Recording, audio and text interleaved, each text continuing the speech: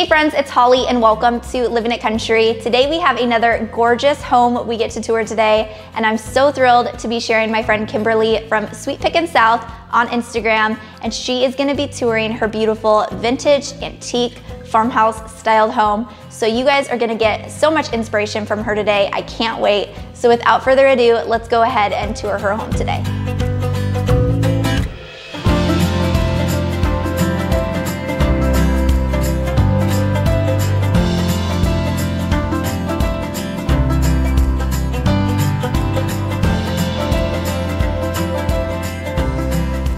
Hey guys, it's Kim over here with Sweet Pickin' South. I wanted to do a little home tour. It's brought to you by Holly over there at Living It Country channel on YouTube. So I just wanted to say a big thank you to her for thinking of me. Okay guys, let's go ahead and get this tour started because it is so hot outside. But first, here on my porch, I wanted just to give you guys a little glimpse at some vintage theater chairs that I picked up at an estate sale a couple years ago. And they're like one of my most favorite possessions. But here we go. Yes, big yellow door. Let's go ahead and go in.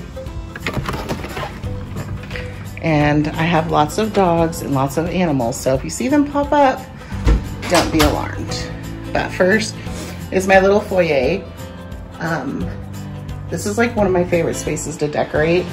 These pillows I actually made, and they're gonna be part of my fall collection coming up here on my Etsy shop here pretty soon.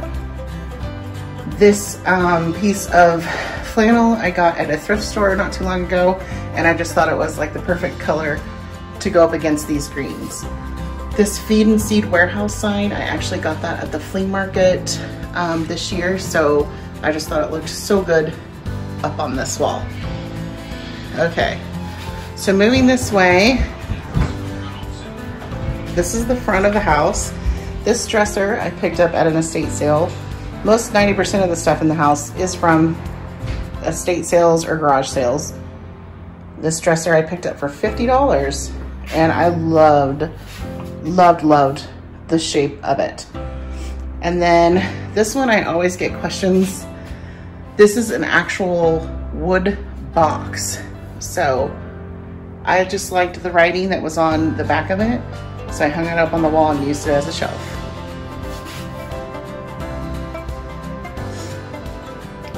So most of the pillows in here, you guys, I sewed them myself, so they're made with lots of love.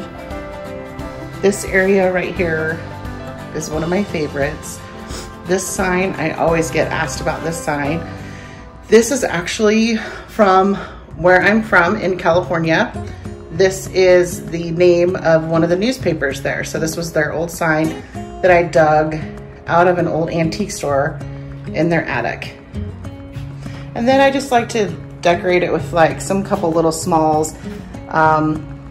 This wood base, I have them all over my house. They're actually the bottom of columns, and I'm just obsessed with them. This ironstone I picked up at an estate sale in Tennessee, but I just like to collect a lot of little small things. This big hutch I actually got for free. Someone had it in the alley. So I scooped that up and redid it, and I've had it forever, and I love it, so it stays. Oh, and there's Dave. This is a new addition that I just got at an estate sale not too long ago. This came from an old house in North Carolina, and I just absolutely had to have it. It's a great place just to house all my little smalls that I have, my little collections of this and that. So that's worked out really well. And then to the front, well, Dave just went under the pillows, so that's why the pillows are messed up, but he likes to bury himself. So this right here is just the other part of my living room. I made this dog bed right here for the dogs out of an old mail bag, and it turned out really cute. And the dogs seem to really like it. So if you come in through here, you have my dining room. This right here, this shelf, I got from my hometown. My mom actually dug it out of the dumpster. It actually was in my kindergarten when I grew up. So it's kind of a piece of me, I guess you'd say. It was in my kindergarten room. They threw it away. My mom dumpster dove.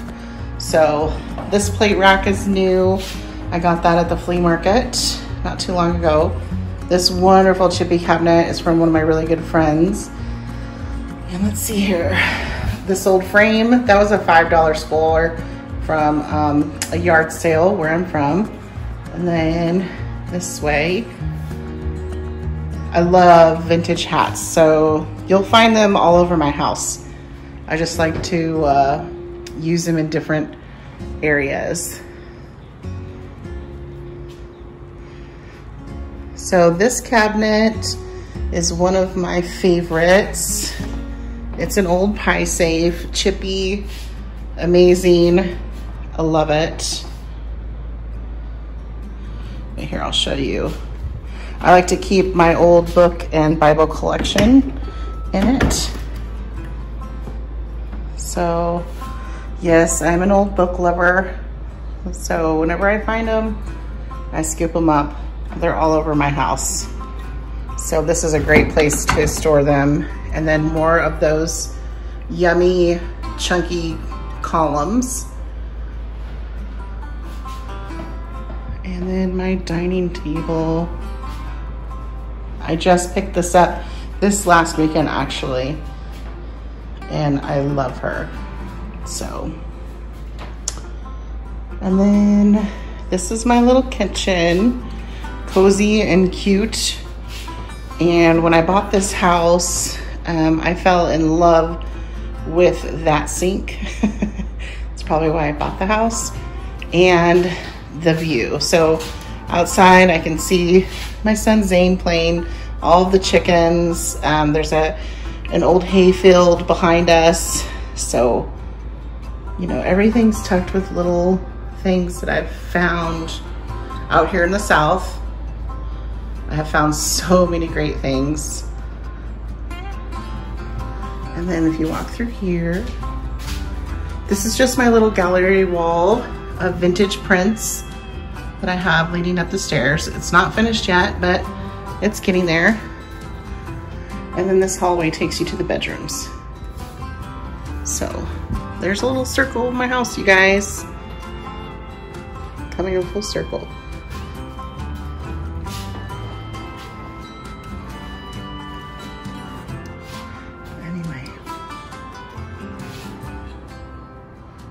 I just wanted to say thank you guys for joining in, and I hope you liked it, and I will see you soon.